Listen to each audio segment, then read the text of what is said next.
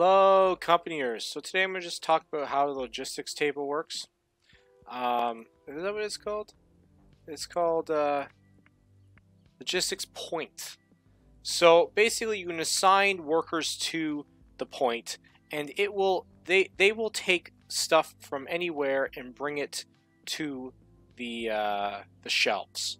All right. So what you want to set up is you want to set up your workers that are at your tinkering tables to be able to just go into your shelves and go into here, go into your shelves, go into here. All right. So that's why you want these things, and it only works for what's in that box, right? So if it's not in the box, if it's in the lines over there, then it's not good. They're not going to do it, okay?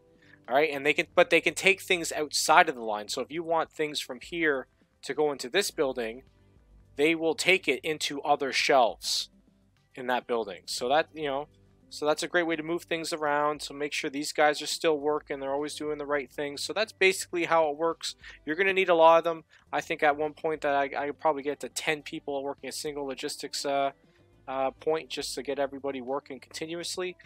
If this video helped you, please like it and don't subscribe to me.